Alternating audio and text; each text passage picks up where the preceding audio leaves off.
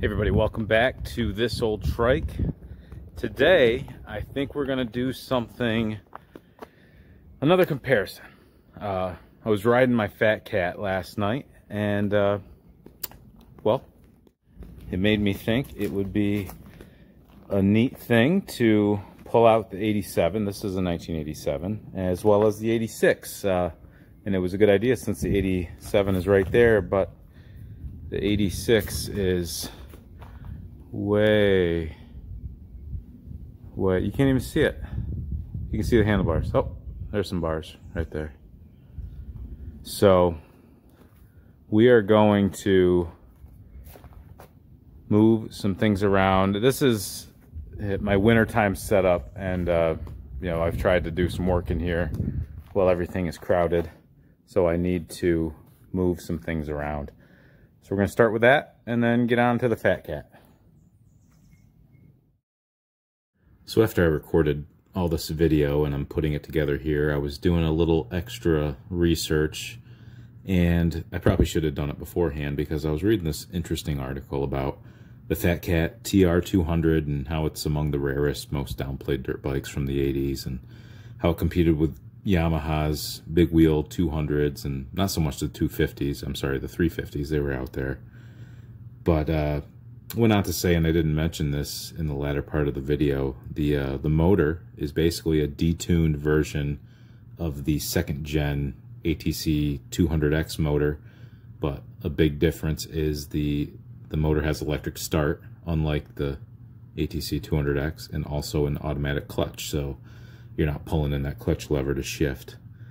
And I questioned this, but this article was talking about changes that were made to the design of the Fat Cat as a result of the 1986 AMA production rule, and that hurt the machine's potential. And they were talking about the frame was potentially going to be made of titanium instead of steel, and the plastic was going to be carbon fiber, but I really find that hard to believe. They also said the power output was targeted to be 45 horsepower, and that's insane. But I thought this was really neat. The one of the attributes that they were going after, they started designing this apparently back in '84, but they said it was supposed to have TR in the name because that was going to stand for totally radical, and I thought that was pretty neat.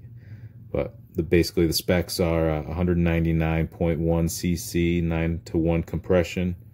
They had it listed as a top speed of 50 miles an hour with a weight of 264 pounds, so that's pretty impressive. And we know, because we've tested the top speed of the Fat Cat, we know that these things will do about 56 miles an hour according to my, I guess that was the 86 I was riding during my top speed run and crash. I've never seen nothing like it. Landed over that hill, moved around some, and then just jerked off. They all have this one big eye, and they make this humming sound. Introducing the Honda Fat Cat. It's got an electric starter and no clutch, so it's easy to ride. And when it comes to fun, there's nothing like it on Earth. They come from Mars. I don't need this from out of town. The Fat Cat, it's a whole new animal. Well, we have moved some things around. Well, that's bright. We've opened up a corridor here. We've given Lance his rightful spot between the 84 and the 86 200X. So Lance, welcome to your new home. Nosed in next to some 250Rs. But all this allowed us to pull that 86 out. And here are the Fat Cats. There goes my son. He helped move things around. Isn't that nice? So, the 1986 and 1987 Honda Fat Cat TR200. 2-year only machine. Only available in white fenders with a blue seat. However, what little I do know about this, I do know that they came with accessories that you could get in blue or white. So this one has the headlight guard and the rear rack, the smaller rear rack. You could get a wider rear rack. And I believe the accessories came in blue or white. You'll notice this one has a blue kickstand, and this one has a white kickstand. Now I'm going to have to do some research to determine if that's an 86 attribute and then 87 got a white one, or you could get a kickstand in either color. Was that an option? I don't know. But I think my goal for today is just to do some comparisons and see what's what. The 86, though it looks a little bit crustier, I think, than the 87. The 86 is a more original machine. It has original fenders, where these are reproductions. They're not Meyer. I don't know the gentleman's name that was making these and selling them, but you'll see, like, where it says automatic clutch, electric starter. See how those curves aren't as hard and crisp as these. And that's a good indicator when you're looking at Meyer versus aftermarket, or Meyer or aftermarket versus OEM. The main difference is Honda's fenders are all injection molded. And if you're familiar with injection molding, you've got one half of a mold comes down, meets another half, and they inject, liquid plastic, basically, that's hot, and it injects in there, and it can fill all the nooks and crannies, and that's how that is made. Where most reproduction plastic is thermoformed, so they have a sheet of plastic that is heated and then laid over a mold, and then there's a vacuum process to draw that material into the mold to make it conform to that shape. But with that style of molding, excuse me, I was going to cough there. But with that style of molding, you're limited as to what shapes you can make. You can't have necessarily those hard edges that you'd want. Some of the complex shapes, where Honda would build up plastic to, mount something. Like, for instance, the mud flap on the 350X on the rear fender, it has those little stud holes where the knurled nut goes up in to receive the screws that hold on the rear mud flap. You can't do that with a thermal forming process. You can attach a bracket to do that job, but anyway, I'm getting off in the weeds. So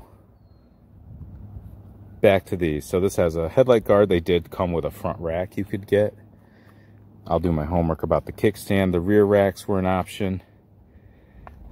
You'll notice they have a neutral light. Choke is on the handlebar here. This one is from Shamokin Honda. If you saw my video when I brought this home, we mentioned this. We kind of went through this machine at that point. I believe these to be original handlebars. This was an aftermarket, crossbar pad debruiser. That was my nickname when I was a little bit. Bruiser. My dad used to call me that. The Bruise. But let's look. This has black clamps. White triple. Top triple. This is a white top triple with aluminum. So it's 87 has the aluminum clamps. Now, I don't know if those bars are original. I can tell you right now, they don't clamp down right, so the clamps aren't tight either. Definitely not as tight as these, so I'm guessing. Let's look at them together. Yeah, these go down more, and those flare more. These bars are not correct. It's not wide enough here at the bottom to properly squeeze, so that's something. Picking apart my machines here, but you know what this does have? Look at that tire. That's original tire. Dunlop, 24.5 by 8 by 11. It's an oddball tire.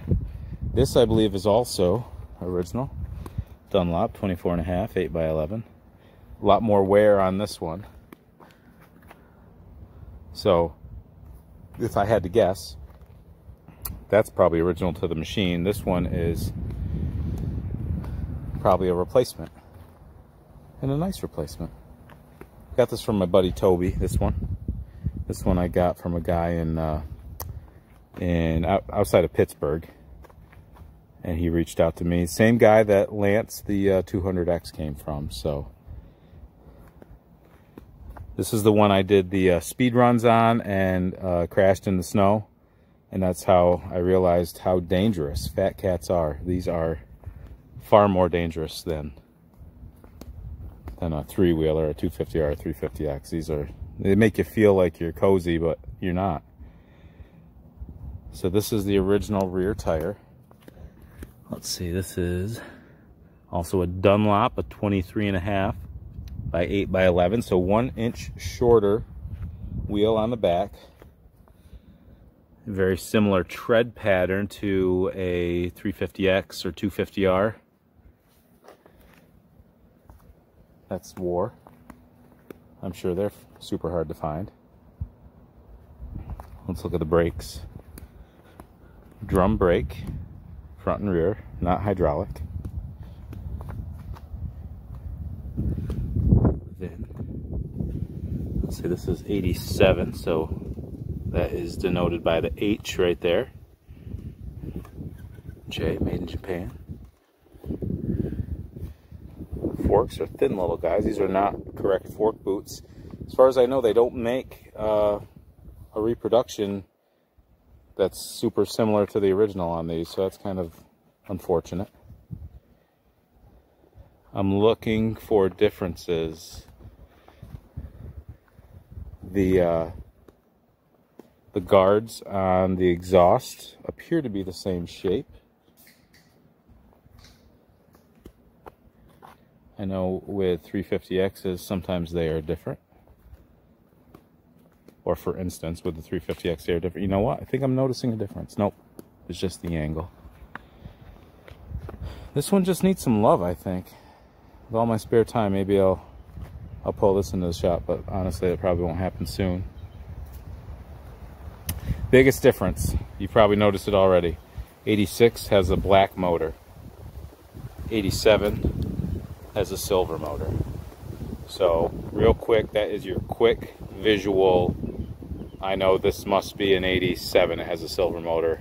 This must be an 86. So, I'm noticing decals. This is an original Fat Cat decal. It's kind of got like some pixelation there to make the color transition. Very neat decal. My wife was asking me if that's original, and it is. They did cool stuff like that. Now that is a lot darker orange, and it fades to a lighter orange, where this kind of fades to a yellow. And the transition is just kind of gradual. So, I was talking to my buddy Bruce Allman. He's working on some new decals for me, but he said he's got some awesome, good quality side panels off of Fat Cat from Palin. What's that guy's name that lives down in Connecticut? He's a Vinny Staffa. Yeah, that guy. He loaned Bruce some side panels to make really accurate reproductions. So they are on the way. If you have one of these that is going to need it, you know where to get them.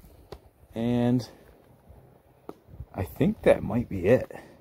I don't know enough about them. These are original fork boots, but they are beat and dry, and I'm sure if I rode this any amount, they would be cracked soon.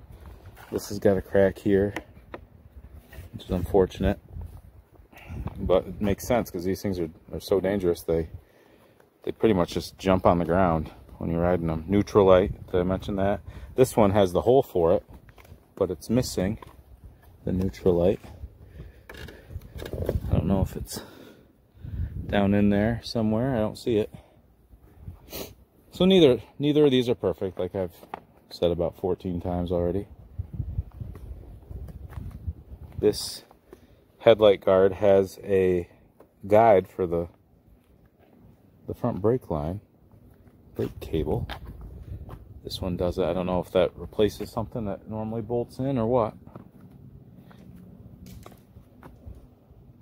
The chain covers appear to be the same year to year. What other differences do you see, Palin? Ooh, I see one. The motor mount on the 86 has a hole in the middle. And on the 87, it doesn't. And I'm noticing the rear motor mount looks like that on the 86, and you can see the bolt. And you can see the bolt here on this one, but it's different. It's like stiffened, squared out. I don't know if that was to correct a cracking issue. Speaking of cracks, look at that. Pavement's really hot. But I got a little crack right there. I gotta stop buying junk.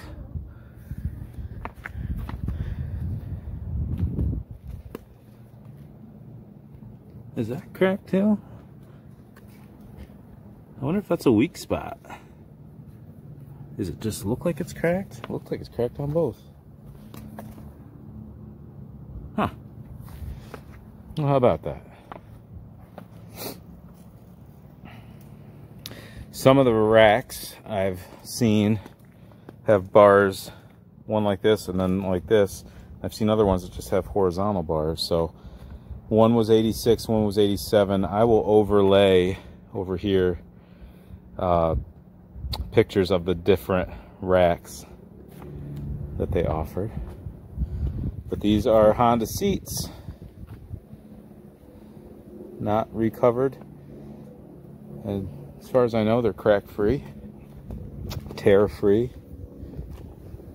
Little blemish back there. One little blemish will take you right down from mint status. Wait, this? Oh yeah, junk. Look at this. Complete junk. But kind of what got me thinking about these is old Bigfoot Bikes and Brews did a shootout between some of his builds and a 85, I think it was 85, maybe it was 83 110.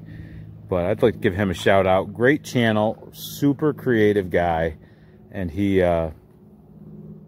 does a lot of cool builds. So if you like, you know, guys doing cool stuff, which is why I'm sure you're here, make sure you go over and give him a subscribe and a like. And if you haven't subscribed and liked to this channel, you got to do that.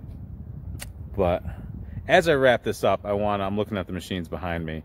I want to tease a couple videos that are coming. A lot of people have been asking for this, and it's coming. So we will be coming at you with a 200S 185S comparison, all the years, 81, 82, 83 of the 185S, and 84, 85, 86 of the 200S, and we'll point out the differences to the best of our ability. We'll point out the comparisons, but those are coming. I wheeled these out. You watched us do the time lapse of moving these things. The tricky one to get out is my 84 with the Honda line fairing back there, but I'll get that out as soon as I can. But thank you so much for watching. It was kind of anticlimactic. I don't know a lot about these Fat Cats other than they are terribly dangerous, and that's me joking, but they are a lot of fun. They're unique. I know, you know, name of my channel, This Old Trike. I'm a trike guy, three-wheeler aficionado for sure. But when it comes to these bikes, I think they're neat. And Palin agrees, don't you think, Palin? Did you name these? Stanley and Stanley. Stanley and Stanley. Yeah. It's like Simon and Simon. Remember that TV show? No. No, I do. So from Palin and I, Stanley and Stanley, thanks for watching. Again, like and subscribe. Check out Bigfoot Bikes and Brews. Check out my buddy MRC Builds. Check out all the cool vintage Honda guys out there making content for YouTube. And have a fantastic day. Thanks.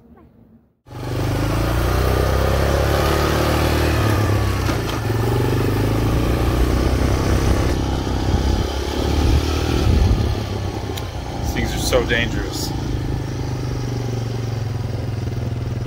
Especially one-handed, holding your cell phone.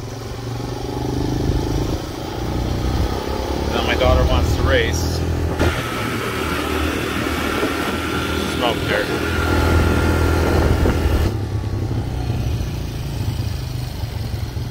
Oh, I got a balance. You really got a balance on a three-wheeler. Oh, now there's obstacles.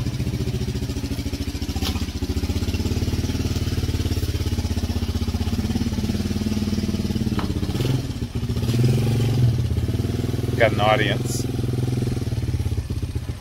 Ooh. Oh, there's the girl.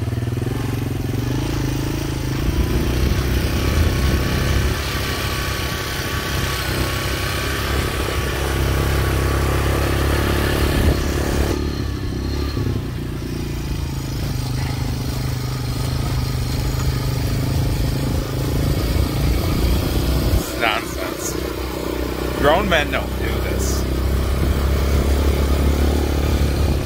Alright, let's take her in the woods.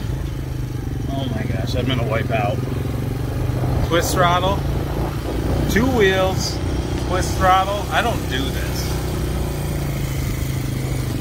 I don't use these muscles. I'm gonna drop my phone.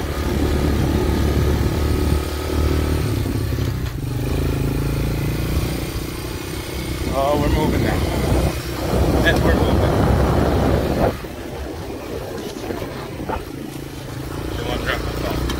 That's worse. That is worse. Oh my gosh. Oh my gosh. Ow! Jeez. That got me right in the ankle.